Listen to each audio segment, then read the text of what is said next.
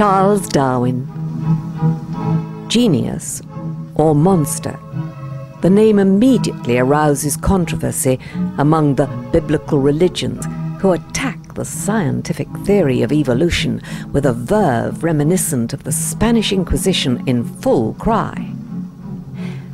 So what makes Darwin's theory so dangerous? Many of us have no idea. We have a vague uneasiness that Darwin is a bad thing. But why?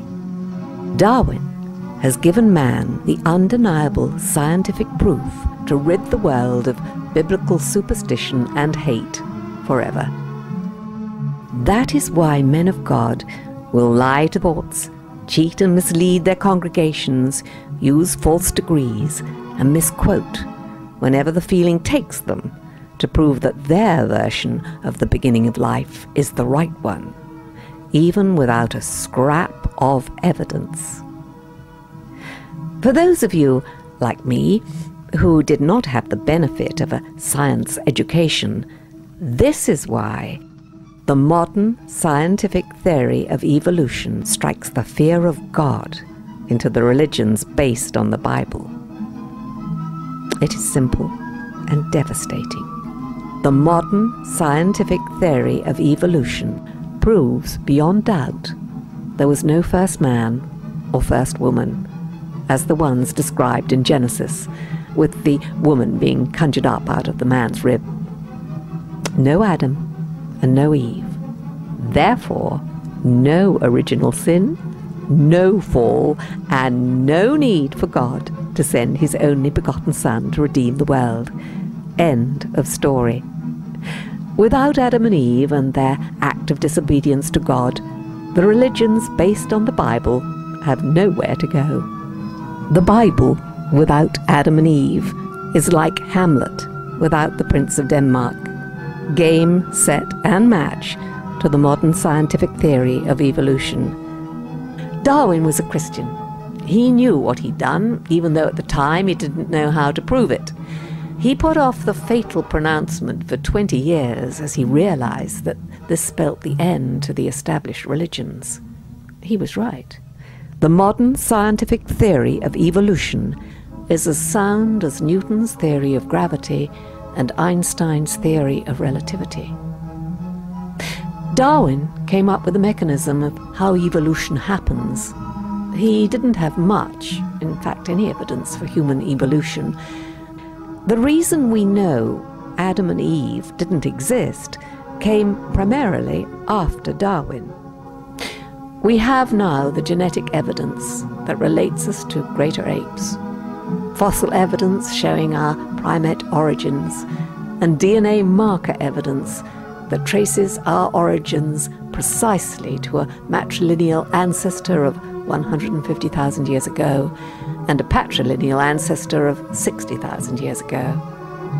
Darwin showed us the mechanism for how evolution works, but the physical evidence is the conclusive proof that we did in fact evolve and did not come from Adam and Eve. What's so perfect about all the evidence is that it is all consistent with the same time frame, the same place, and the same means. The heads of the theist religions, Judaism, Christianity, and Islam, know this only too well, but they have 2,500 years of investment in this myth, and they're not going to see their livings, power, and palaces disappear overnight, as should happen if the world woke up. So many of them, notably the creationists, have embarked on the impossible task of proving Darwin wrong. This is like King Canute trying to stop the tide coming in. But they're doing a very good holding job and are endangering the whole field of recognized science by muddying the waters in any way they can, even trying to force their unscientific claims into science lessons. The point is, and must be stressed over and over again, that Darwin's original insight proves without question there was no first man and no first woman, no Adam, no Eve, no first humans to commit the original sin. It does not prove there is no God. It doesn't have to. That is not the theory's purpose. The Big Bang and how life began is not dealt with by Darwin. But the first humans and original sin are. There may be a God. That it is not the God of the Bible. Humans are not born in a state of sin and do not need to be redeemed. Curtain down.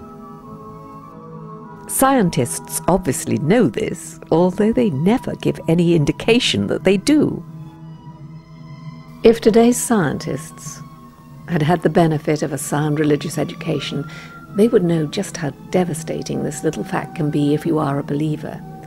You have to believe in Adam and Eve and the fall of man, or else there is no point to what follows. Darwin's insight proves the Bible is a work of fiction, and it's time to put it back on the shelf and enjoy life, free from the fear of a bad-tempered God, and go out and smell the roses.